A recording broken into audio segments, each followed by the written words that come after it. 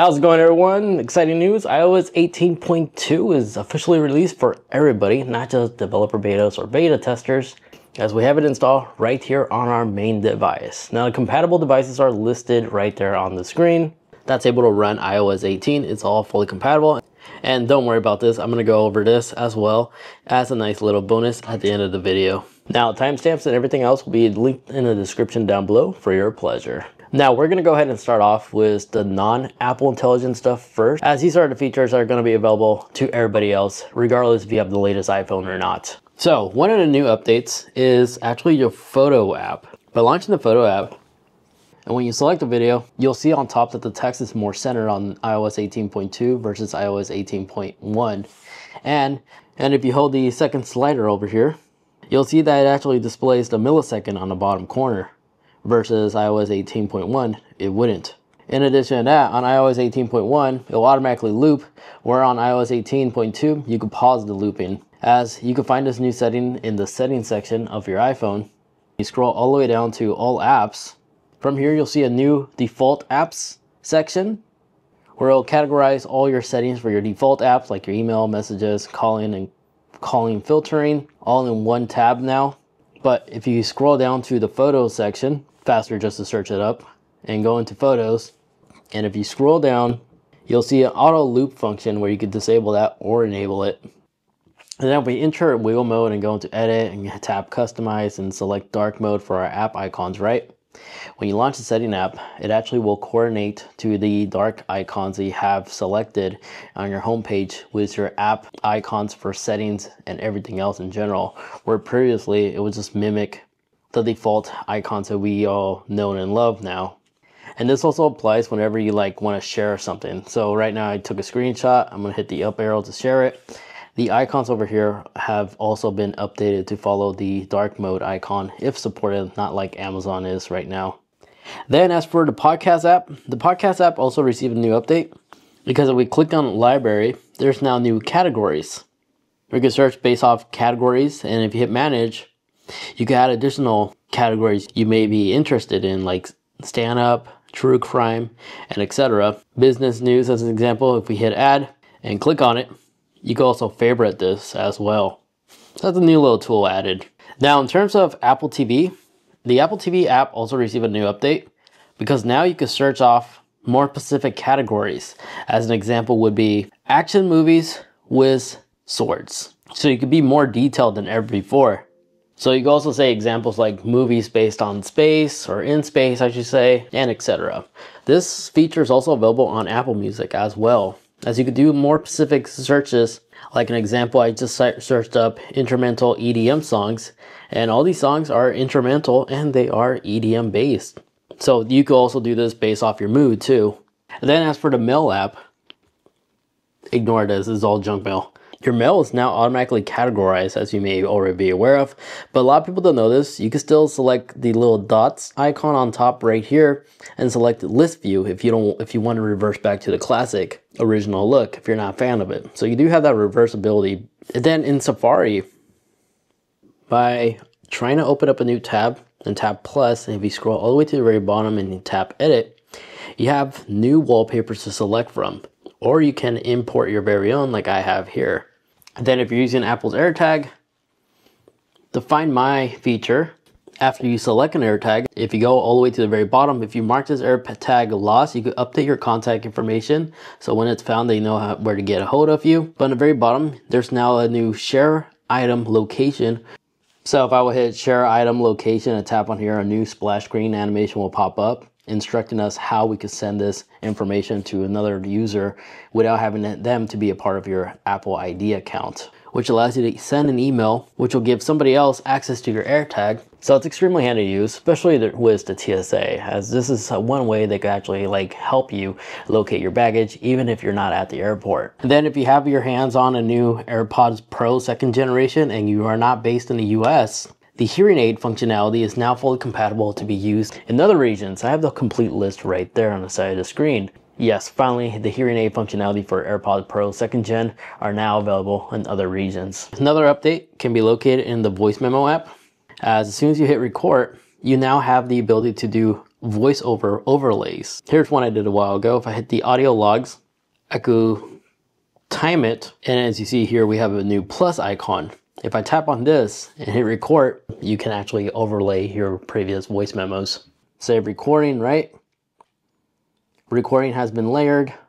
But if you click on it, and then if you look closely, you'll see a new layer icon right next to that voice recording.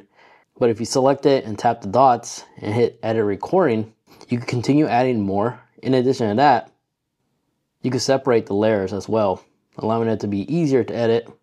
But if you tap on the edit icon on the top left, you have a layer mixer to allow the second recording to be louder than the first recording, or you can also enhance it as well.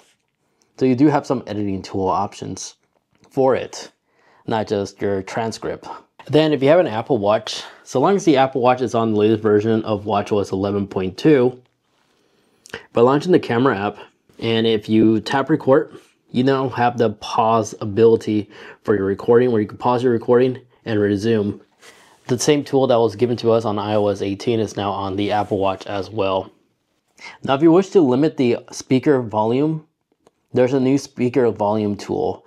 You'll locate it in the settings and look for sound and haptics. In the sound and haptic tab, if you scroll down, you'll find a new built-in speaker volume limit. By selecting here, you can enable it and set a volume limit, how loud you want the external speakers of your iPhone to be. So you can actually cap that now. In addition to that, if you like to enable a volume slider on your lock screen, regardless if there's audio playing or not, you can now manually override that tool. So on your main system settings, go into accessibility and go down and look for the audio and visual tab right in here and enable always show volume control. So now if we play something in the background, could be a video, but in our case, I'm gonna select a song, lower the audio and just pause it, lock our iPhone, you'll see we always have the audio slider right here and available, regardless if the music is playing or not. And then in Control Center, by enabling edit mode and tap add control, there's now this new type to Siri control you can now add. So once you add this, just tap here and you have the ability to immediately tap to Siri, but again, you can always just do that to have access to that as well. And if you're using iPhone mirroring for your Mac, it now supports hotspot. So you can have your hotspot enabled as you're doing that. Previously, that was not a feature that was available to us. But that's all the basic non-Apple Intelligence stuff for every iPhone that's compatible. Now let's talk about the Apple Intelligence stuff for the iPhone 15 Pro or newer models, excluding the iPad and Macs. They also support Apple Intelligence, but we're just strictly focusing on the iPhone. And the first one is Playground. Right here, Apple Playground. Now it's snappier than ever before. And if you like to create a new image, you simply just tap on your profile over here and select the face you like to select. And then tap done, wait a couple of seconds and it'll generate it based off that image. You can also tap plus to import a photo if it's somebody else, or take a photo, a selfie right there. You can select the animation style. Then if you like to change the style of the image, you can also tap edit right here and select between these other options as well as skin tone. Once you find one that you're satisfied with, select the face that you like to create these images from, or you can tap edit.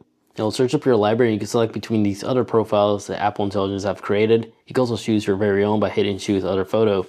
But by simply tapping this and selecting what type of category you want to use, you want fireworks in the background, allow it to generate, and you can tap on it and you can see your two little options right here.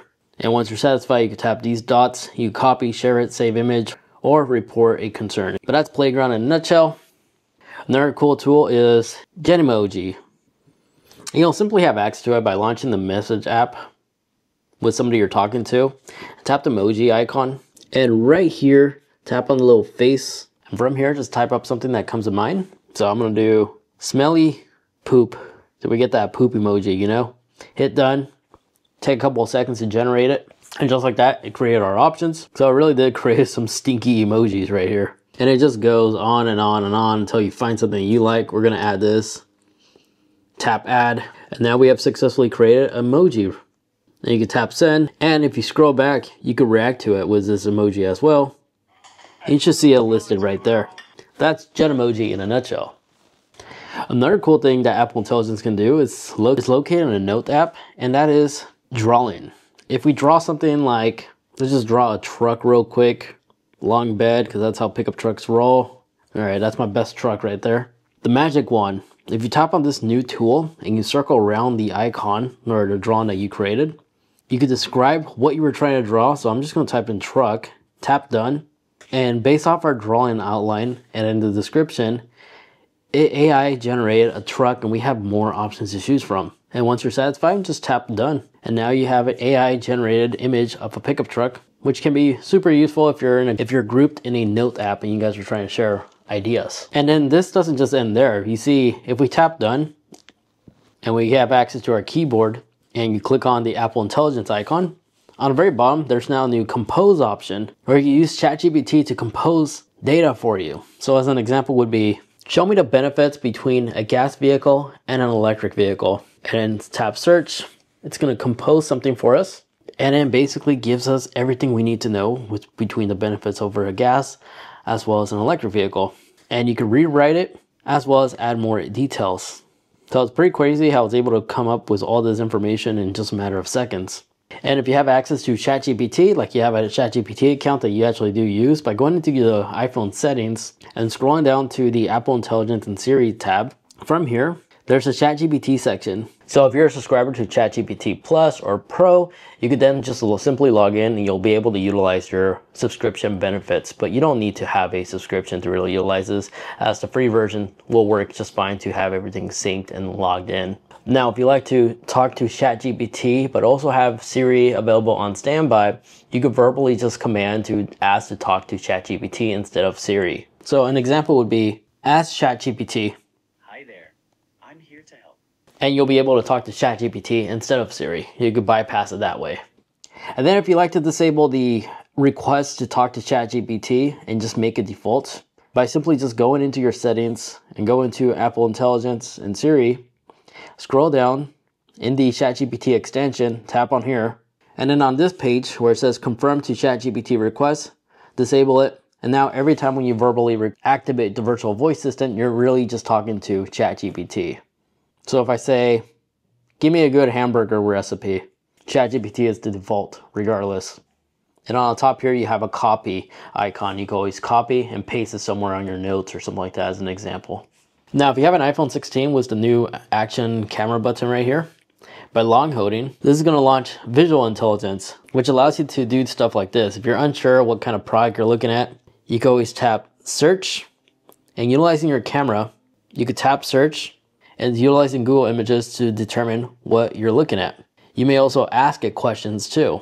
If you have questions between the image that you're looking at, if you're unsure what kind of AirPod this is, ChatGPT will likely describe it right here for you. And you can also engage in a conversation this way as well if you want to know more specification to that product or questions you may have. So that's everything new on iOS 18.2. Now let's talk about the app that I was using in the very beginning of this video that basically allowed me to actually use a classic iPod control layout on my main device, which works extremely well, gives you haptic feedback.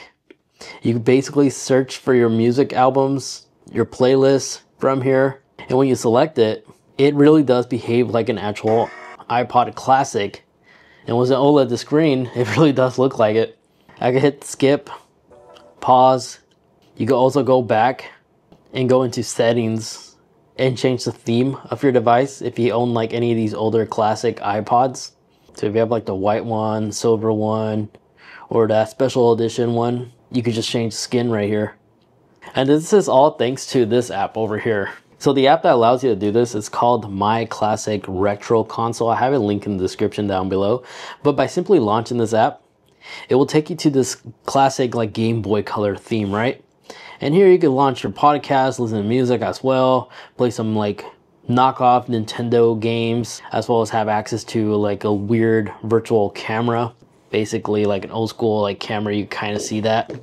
But there's a cool little Easter egg to this app, you see? By entering the iconic Konami sheet code, like up, up, down, down, left, right, and BA, you will unlock the My Classic look and just tap next, and basically it turns your iPhone into an actual iPod Classic. It even monitors your battery life percentage, and it does this by utilizing your Apple Music app.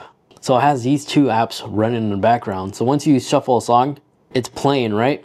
And if we go back to our music app, it shows that it's playing it right there. So definitely an interesting, unique app right there. And I'm definitely going to start using it a lot more, especially during the gym, just for the simple layout.